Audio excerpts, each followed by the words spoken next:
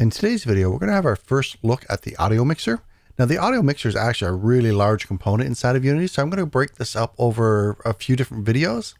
And in today's video, I just want to show you how to create it, start hooking your sounds up to it, and just get familiar with it. Along the way, we'll also take a look at groups. So let's get started. I'm just going to come into my assets folder, right click and create, and we'll just go right to the audio mixer.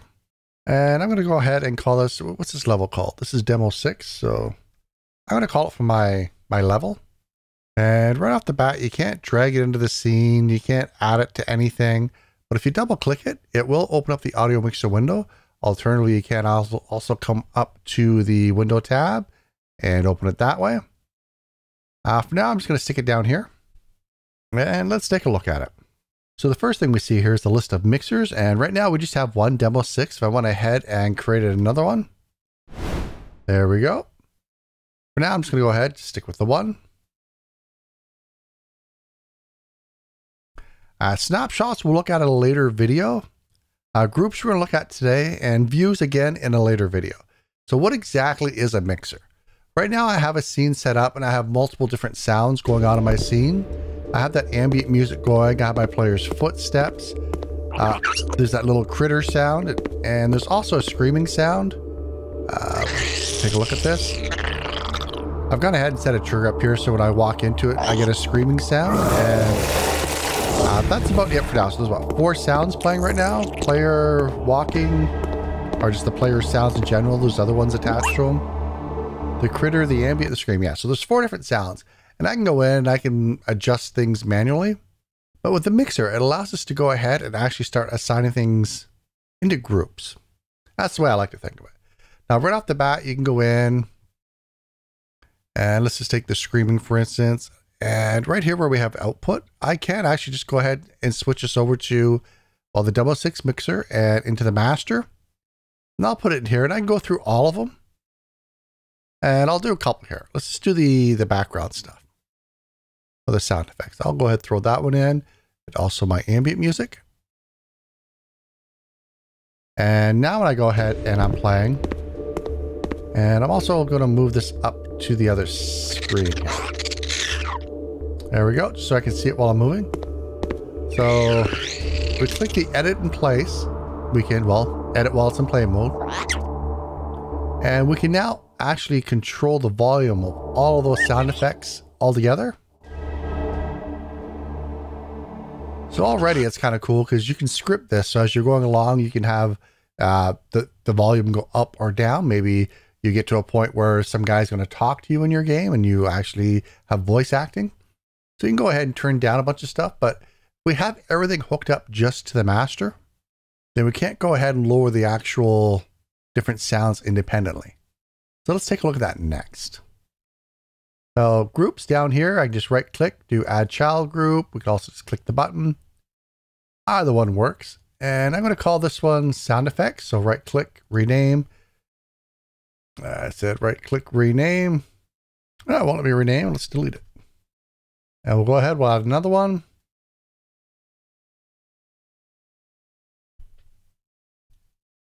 Double click it as well. And I'm just going to call this SFX for sound effects. And I'm going to put my critter sound effects there.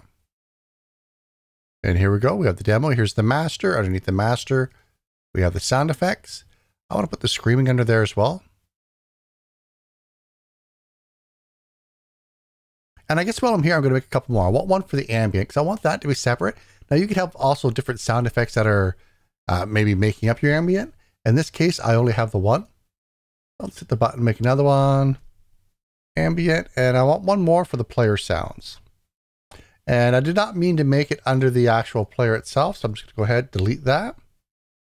And well, we'll look at that later. We can go ahead and add child. I'm going to add a sibling, which means it's in the same hierarchy as this.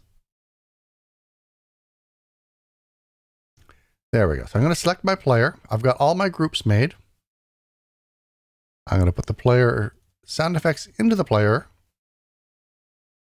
It's quickly coming down. Ambient will go into ambient. critter sounds into sound effects, and screaming into sound effects as well. Great. Let's go ahead. We'll start this up.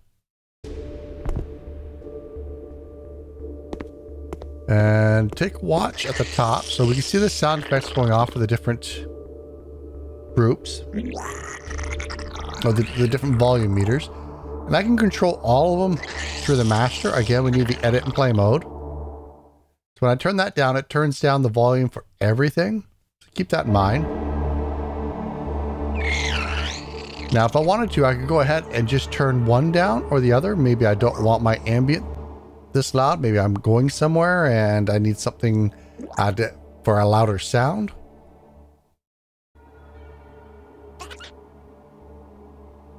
And of course, when I'm adjusting the sound effects, it adjusts all of the sound effects. That'll also affect the screen. So now I want to go ahead and take a look at subgroups. And I'm just going to come over to my scene. I have a campfire set up here. So I'm going to go ahead and turn the campfire on. And we'll just zoom in on it. It's kind of in the middle here by the crossroads. And I've got a few things set up here. I have a campfire sound that I have play. There's also a different ambient sound that plays when I'm over here. And then I also have a wind sound. Now I've got the ambient turned off for now. I also have the fire turned off. Only thing I have is the wind. So let's go ahead. We'll open up the audio mixer again. And I'm just going to go into the master. Either one, I can just click the plus button again, or I can click add child group. And I'm going to call this campsite. Then I can right click to do add sibling, or have the campsite attached and click the plus button, which will add a sibling as well. And I'm going to go ahead and I'm just trying to decide if I want this as ambient or not. Well, for now, I'm going to go ahead and just have it as its own separate one. And what I'm going to do is come down to my wind, select the output for it, and I'm going to come down to the campsite, pick the wind, and let's actually go ahead and do one more. Let's do the western one as well. So I'm going to go ahead, add another child. This one, I'm going to call background. I'm going to take the wind, drag and drop it on so it's underneath that. Then I'm going to go ahead and add another sibling. Sorry, I meant to add a child. That's okay, we'll fix it in a second. Ambient. What I'm trying to demonstrate here is all the different nesting you can do along the way. So I'll pick the ambient and we'll go ahead and make sure we select that.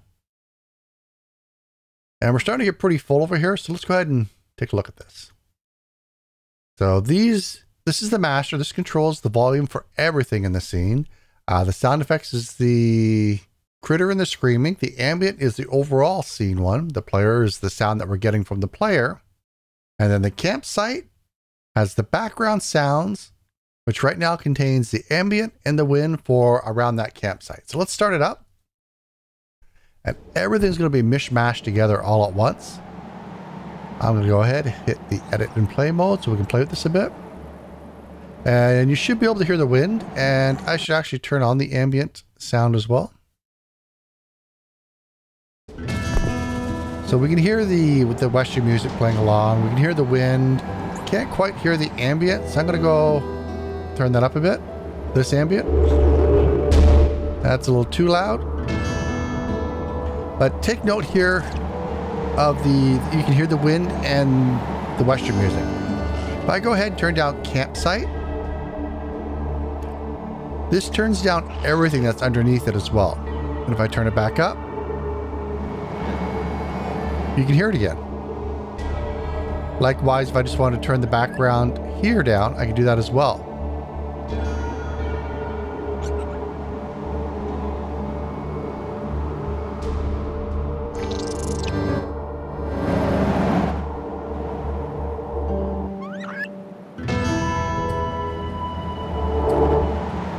There we go. So you can now control groups of groups and just keep nesting out as much as you want. But that should be enough to actually start getting you started as far as setting up the mixes that you want. And in our next video, let's go ahead and start taking a look at snapshots and views. Until then, I'll see you in the next video. Bye-bye. So if you like the video, go ahead and hit that subscribe button down below. It really does help me out here on YouTube. And go ahead and follow me on Twitter. I can be a pretty chatty guy over there. when I'm not walking through a forest or being stalked by eagles and falcons, lions, tigers, and bears.